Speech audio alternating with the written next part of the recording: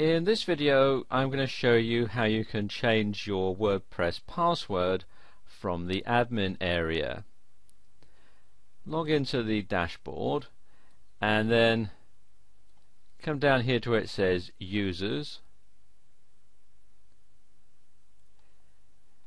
and then choose the username that you want to change the password for. If you're an administrator, you can change other people's passwords as well as your own.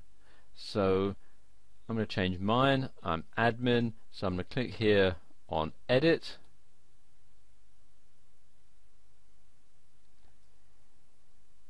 and then as I scroll down to the bottom here,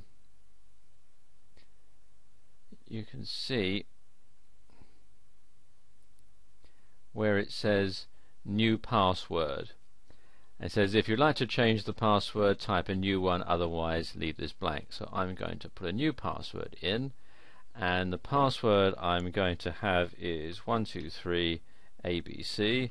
I don't recommend that you have one as weak as this, but I'm just going to do this for demonstration purposes. And then you type it in again, and then click on update profile, and there we go, user updated. Now if I log out,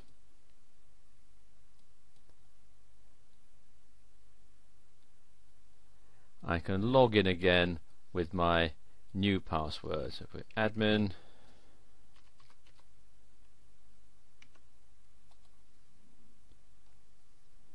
123 ABC, log in, and there we are, logged into the admin area again with the new password.